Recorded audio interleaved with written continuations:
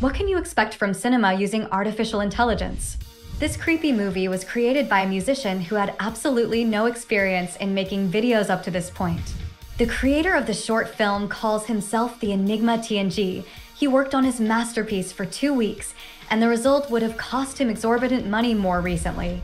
The movie Magethadon, the Carnival of Nightmares, tells about the near future, where a neural network that understands human emotions lives its life in the Twilight Zone between the material and virtual worlds.